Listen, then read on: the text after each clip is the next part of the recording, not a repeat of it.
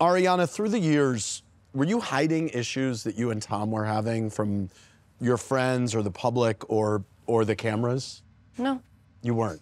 No. You feel that the relationship that you portrayed on the show was emblematic of what was going on when the cameras weren't around? I always would tell him when I didn't agree with what he was saying or doing, and I feel like he did the same thing with me. At the same time, I was fucking ride or die for that guy, so. Tom, you disagree. You feel like you were hiding a lot from the cameras. Yes, I feel like we definitely hid a lot of our issues. I think there was... Why would you do that when you're calling everybody else out about being why authentic? would you do that? Because I didn't do that. So I don't understand. I always addressed issues I had with you in front of everybody you're else. exactly I never right. had an issue Well, doing you that. were saying to Lala, oh, yeah, no, but... No, you're exactly right. Okay. And that's one of the reasons, like, when I was bringing this up, it had felt like it had been years of us not talking about the issues that we had in our relationship. It felt like we would have things going on, we'd literally be arguing, and then as soon as the cameras turned on, it would be like, hey, honey, I'm home. Like, literally. So that you were definitely making a bullshit happened. reality show when you're, like, questioning Because her about Ariana her was very, very, very strict about, like, not, like, that, they don't get that. They don't get that. These are not trustworthy people. This is not a safe place. You not put that shit out there, Tom. You've talked about intimacy issues you had. You talked about I've talked about body image issues, intimacy issues that we've had. I've been to therapy. I've talked about my anxiety. Those are all things that are very present. Your sex life. My sex life. I've talked about all of that. I've been very open and honest about all of that. So Tom, what weren't Going back you showing? to your vagina. You talked about everything. Tom, what weren't you showing? I just think that, like, cheating.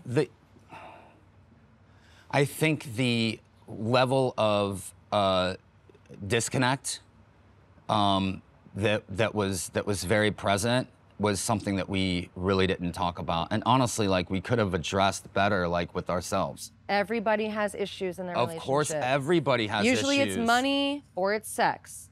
We didn't have money issues with each other. We had intimacy issues with each other.